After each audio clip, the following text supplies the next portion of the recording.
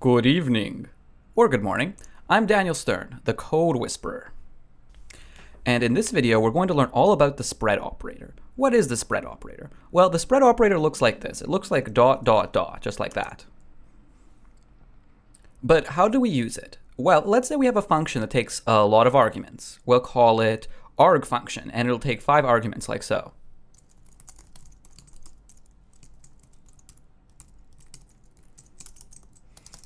And it'll just log these 5 arguments.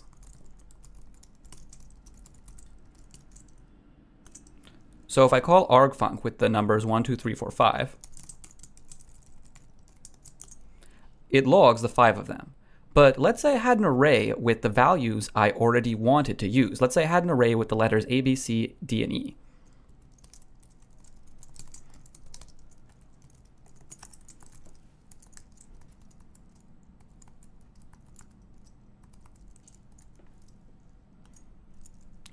Now, if I wanted to pass the letter array to the argfunc, normally I'd have to do this. I'd have to say argfunc array 0, array 1.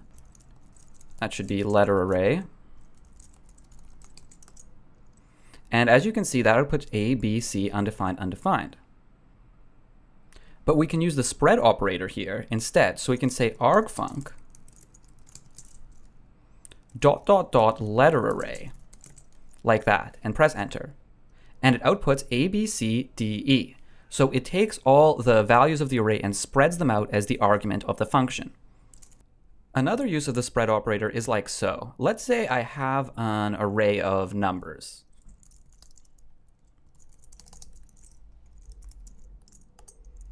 So I have the numbers 1, 2, 3, 4, 5. Now let's say I wanted to make a new array with the numbers 1, 2, 3, 4, 5, 6, and 7. Well, assuming the only place I had the numbers was my first array, I'd have to say var array2 equals array 0, array 1, etc., and then finally add 6 and 7 at the end, sort of like this. But I can just use the spread operator when defining my new array. So I can say var array2 equals ... array, there's the spread operator again, followed by the numbers 6 and 7. Now if I look at array 2, it's a combination of all the numbers 1, 2, 3, 4, 5, 6, and 7.